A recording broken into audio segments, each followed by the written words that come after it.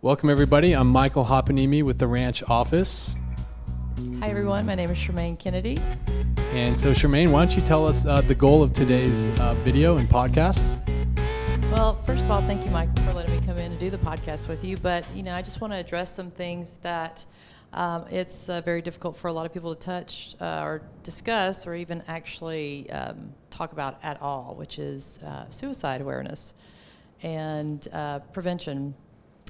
And not only that, but just mental illness. I think that a lot of people are just really scared to even touch it.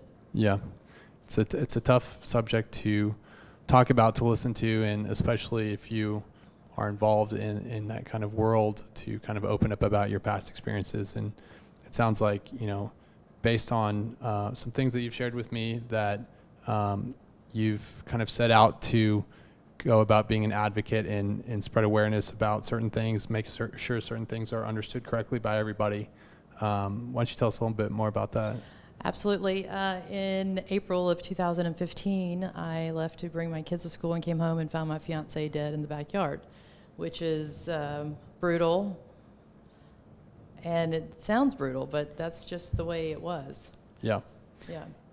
And so from that, just the struggle to rebuild and just get through the next couple of years was very, very difficult. So I think I'm at a point now where I can discuss and help other people that have gone through or might be facing or need to know information on how to prevent or to even just discuss ways that you would handle someone in that situation. Yeah. Or condition, I should say. So let's say that there are, other people that have been going through and recovering from something similar to you. What would you be able to say as like a takeaway from your recovery process? How do you move on from something like that? And what was your experience kind of in the post-event kind of like? How could you help other people who are struggling with dealing with that kind of stuff? Well, anytime anyone goes through anything like that, it's such a shock to your system. So you just don't feel right. You feel so many different emotions. You feel physically different. Obviously, you don't think straight. You feel like, I felt like someone had taken cymbals and, banged them on, each side of my head, or my ears would ring. It was hard to focus. It was hard to even think straight. So first, I would say if anyone is having to deal with suicide loss, or if a loved one to suicide that's very close, whether it's a fiance or a son or a loved one, a best friend, I'd say just stay really close to the family and the family members that are close to the person suffering from it. I would definitely encourage them to keep them at arm's length, but don't let them go too far. I think a lot of times there are really bad decisions made right after such a tragic accident like suicide. Right. And how would you say for, let's say, the family, the friends, how is it, how can someone best be there for somebody else during that time to help to be there for that person? I would just say let them know that you're there. Just having someone in a room next to you is comforting, even if you don't want to be around anyone. Just knowing that a body is there, knowing that they're, somewhat close if you're in need of anything. I mean, to the point of, I would say as drastic actions as, driving them around. Right.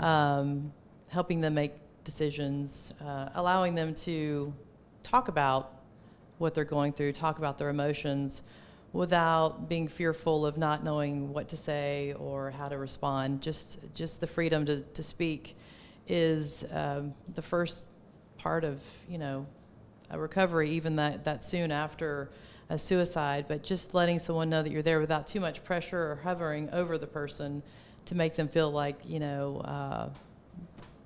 they're just automatically different. Right. Yeah. You've also talked about a stigma that you said people who have experienced tragedy like this will face. Can you talk more about what that is like, how that has affected you, and how you want to basically clear it up for everybody out there who doesn't understand. Sure. It's unfortunate, but I don't know if it's something that the person like myself was going through, or if, a lot of times people just don't know what to say. Everyone's still in shock. It is such a shock when someone takes their life. There's just really no words that are comforting. So sometimes people either stay away.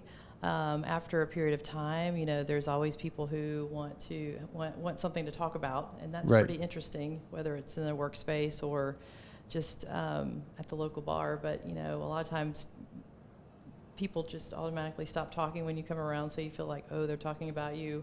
Or sometimes people don't know what to say at all, and they don't want to talk to you or can't talk to you. Right. Whereas before they were friends and it was always great to see them, or they were happy to see you, and now this has happened, and the relationship hasn't, it's not gone. It's just not the way it was. Right. So it's very difficult to help other people understand that it's okay to not be afraid to approach the person, and definitely don't, run away, because you do feel like all of a sudden, even though you didn't do anything wrong, or I didn't do anything wrong, you feel like you're responsible in some fashion. Right. Especially when it's that close to home. So you can see how that might make it hard for people to want to open up about it when meeting, new coworkers, new friends, new people, and potentially, new relationships. So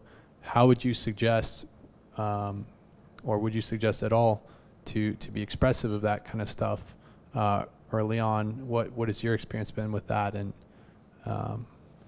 that's a good question. It's not something that anybody wants to discuss, really. I mean, because it's just such a devastating, thing that when someone, I feel like, innately we are made to fight for our lives and want to live. So when that happens, people are it's just such a unusual feeling. As far as friends go, typically if I'm meeting new people in the workspace, I keep everything businesslike until you reach a level of comfort. And if they start asking, then you can, start talking about it. Typically I wouldn't, but if I were to date someone, I felt, in several occasions, I felt very responsible to let them know that's something that I had gone through. And I almost feel like if I didn't, then I would have been keeping something, almost lying, because it's a difficult situation to deal with. Right. It's something that I will always have to deal with. I don't think it's going to affect me in a horrible way in every relationship, but I think some people think that it will. Yeah. Are there things that people misunderstand? Anything that you want to set straight, so to speak, as far as how people may perceive somebody who's gone through this tragedy, what it's like recovering from this? I know your whole goal is to kind of raise awareness for that it's that life can go on, and I know you have some goals for helping these people. So I'm just curious as to what is your kind of main goal if you could reach people? What would be your message? Well, I feel a lot of times we're labeled, and I don't like the label that comes with being a suicide victim or a suicide survivor. I don't feel like I'm either one. I'm just someone that experienced something very tragic. I'd say as a message to reach out and talk. There's a hotline, suicide number. There's, people that are there to talk. But, ultimately, I don't think when people are thinking about taking their lives, they're in their right mind. I just don't think it's possible. However, if you are and you're listening, then I would say, think about your mom or your dad or your brother or your sister or your loved one or someone who loves you or girlfriend, and think about how long it might take for them to recover from you taking your life. When you think you might be doing someone a favor, you're really not. It takes a long time. The recovery is still very real for me. However, with time, it's gotten easier with time and a lot of self-help, Right. Trauma counseling, just wanting to feel better, wanting to get back into work mode, wanting to get back into the exercise, feel good again. I just say, reach out, talk, don't be scared. Mental illness is not one who flew over the cuckoo's nest. You're not some crazy person. And by the way, what is crazy? What looks crazy? What we put crazy on isn't crazy, And, it's a real thing, and people are just I'm just surprised that people are so scared to discuss it, because of how people might make them feel, or if they're fearful of losing their job, or, but there are specialists and there are people who really understand the disease and the illness and are there to help. I'd say just, persevere. Yeah. So I know that you've kind of taken it upon yourself to implement what's helped you into your career now. So why don't you tell us more about what you're doing, with your career? Well, I was a chef for over 20 years, a nutritional chef. I cooked for a lot of professional athletes, and then started, after I shut my business down, went into sales. Sure. And then all of this happened. I've kind of skipped around to kind of just find my niche again, and I think I found myself in CBD, CBD oil. When I started taking, or when I was introduced to it, someone approached me and said, this is helping people with suicide tendencies or depression or anxiety. I'm like, wow, okay, sign me up.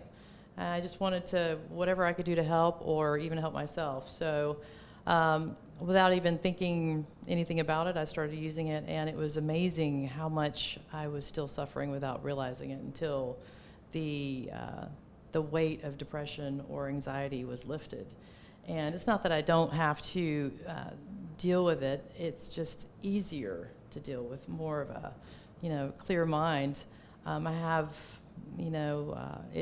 it has made me feel like my old self again, which, if that's possible, I'm not sure. But it's just really helped me feel good again, and want to help other people and educate people on it. So it's been very good so far. I was a nutritional chef the last 10 years of my career with cooking, and so this kind of plays into that, to where now I can make people feel good on the inside, and in more ways than one, with food and CBD oil. It really helps. We're gonna have to get you to cook some stuff over here at the ranch. So I would love to. It'd be great. We'll do a cooking show. Yeah, next episode, guys. Cooking show. All right.